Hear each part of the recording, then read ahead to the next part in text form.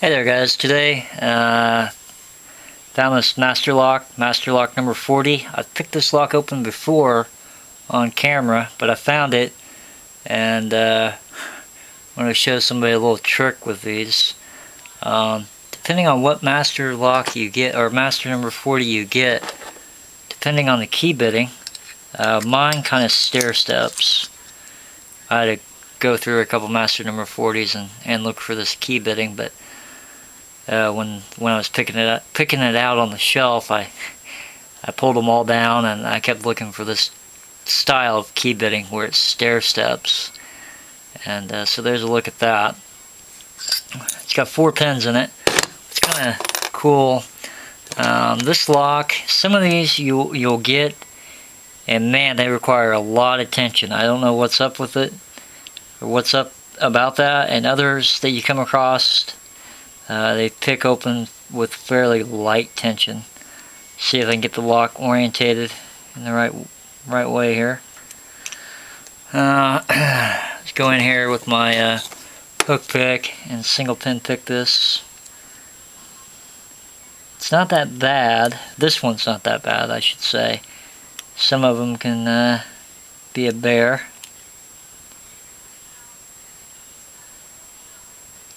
Just going in, filling that back pin, working my way towards the back of the keyway. I kind of know I thought I knew the sequence in which the pin's set, but maybe not. Maybe I overset something there. Let's try that again. Here's the third one. Go to the back here. Get the fourth one. Yep, seem to be oversetting something. Let's try that again. Third. There's the fourth. Second. And there's the first one. So you can single pin pick these locks. Now some of them, I don't remember. Some of them may come with spool pins. It's been so long, I don't remember. This one, I don't think this one has any spool pins in it. But the reason why I'm doing this video again is because there's a guy down in Australia that said he might be getting one of these for Christmas. So I figured I'd show him a little trick that you can do with some of them, depending on your key bitting. If you take your city rake, looks like that, and you apply, you'll drive yourself crazy trying to learn how to do this, but if you apply just the right tension and take your city rake and go in and start rocking back and forth just like this as you work your way to the back of the keyway, just keep rocking. Oh, almost had it. There it is.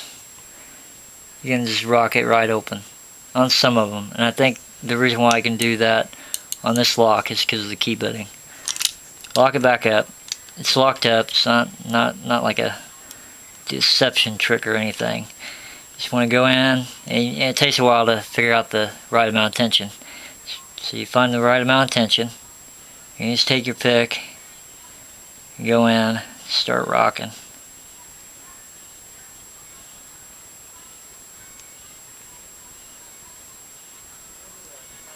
And work your way to the back of the lock.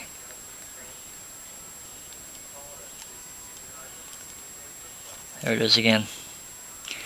And the more you practice this, the more you can just stick your pick in and give it a little rock and the lock will fall open. Again, it's locked up, and all I'm doing is sticking my pick in and just rocking back and forth. And so just go in, apply tension. Yeah. And you can sit here and practice this. Maybe applying a little too much tension that time. There it is. And so, I don't know. Can you do that in the real world? I don't know. I just seen some guy do it on YouTube and started practicing, and like I said, it drove me crazy. until I could get to where I could do it. But and some of these locks will have spool pins, I think. This one doesn't. Messed it up that time. So I guess it depends on the luck of the draw on what you get, whether they have spool pins in them or not. And like I said, some of them can be really hard to tension. I think one of them I mean, you really had to bear down on the tension wrench to get any of the pins to bind. I don't know what was up with that. This one, I may have got rid of that one, but this one's pretty easy to tension. And you can also rake it open and single pin pick it. But figured to show that little trick there with the city rake. And you might try that on different locks. Like I said, if you get, again, that was the Master number 40. You might try that on technique on different locks. I have a key bitting that kind of goes stair-stepping style from tip to bow, or yeah, from tip to bow kind of goes up the stairs, and then bow to tip it kind of goes downstairs. So I think that has a lot to do with it, that technique working on the lock. But as always guys, thanks for watching, and have a good one.